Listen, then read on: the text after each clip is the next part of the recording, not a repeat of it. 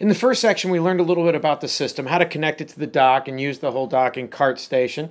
And we're going to go ahead and get it started now and learn the way around the system.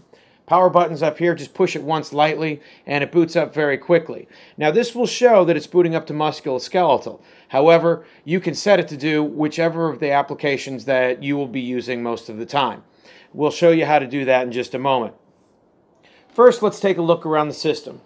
We have here a magnetic stylus. This is what you use to use the on-screen controls. We have our soft menus down here. You notice when we get close, we get an arrow that comes up.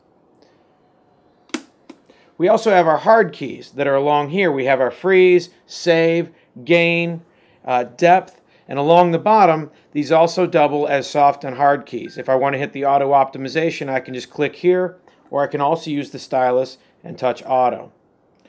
The stylus will be used for measurements and other sorts of things that you would do on the screen. But a lot you can do are down here and right along the side of the machine.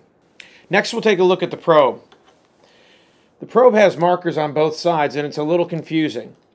The marker that you want is the one with the actual line down here and the bumps on it. This will refer to what's up here where it says GE. So if I touch this side, you can see that on the screen it is touching that side of the probe with the marker right below the GE. So next we'll get into the patient identification and getting our way around the system.